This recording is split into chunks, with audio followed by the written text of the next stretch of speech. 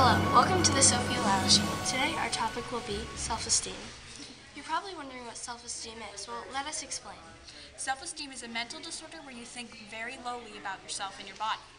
Once formed, it permits bad thoughts about you, making you think that you're inadequate or unlovable.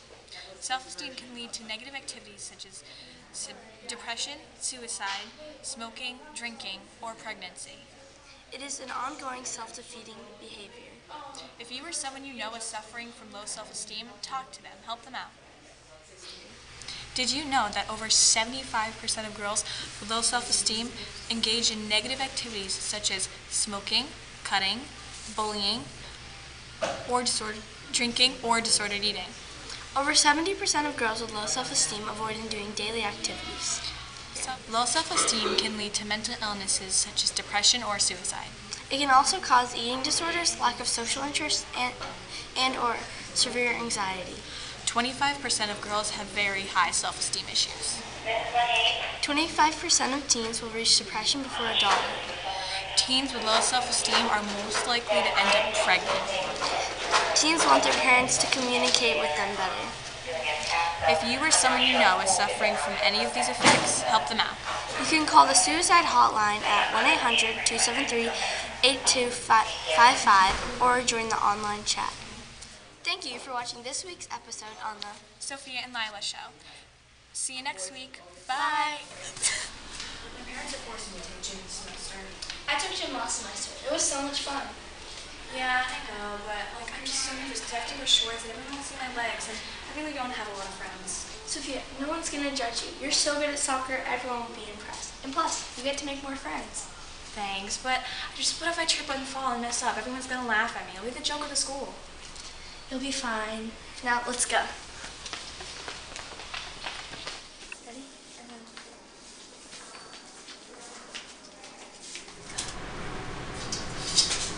Why are you wearing sweatpants and a sweatshirt? Because my shorts were way too short. You could see all of my legs, and my shirt, it felt like I was wearing nothing. I'm wearing that. You should have just worn it. It's not bad. Yeah, I think I'm just going to do this just in case, though. Okay, well, when you get hot, it's not my fault. I think you should wear shorts. Come on, we're going to be late. It's so hot. Wait. We can stop. Come on, let's go. Don't want to be late. Yeah, just give me a minute. It's so hot. The sweatshirt and stuff is making me so hot. You shouldn't have worn it. Yeah, well, I want to see my legs. No one's going to see your legs. Oh, whatever. Let's go. We're almost there. Are you okay? Yeah, just kind of. Sophia, wake up. Are you okay? Come on. What happened? Are you okay? Yeah, I think we should go back to the locker room now. Yeah, we probably should. Come on. Sit down. What just happened? I don't know. I think you were wearing too much clothes that you fainted. Let's go get some water. All right, come on. Are you ready for gym? We have soccer today. Yeah, I guess. I'm just really embarrassed about what happened last time. No one saw, I promise. And you're so good at soccer. Yeah, I hope so. Well, I promise. Come on. You'll love gym.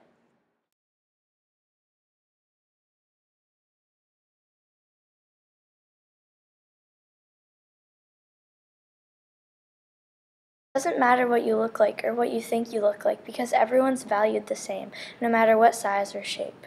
And nobody cares what you look like as long as you're happy with yourself. It will make you have a better and more confident life as long as you stay happy and have a clear body image on yourself. The only thing that's stopping you from being happy is you.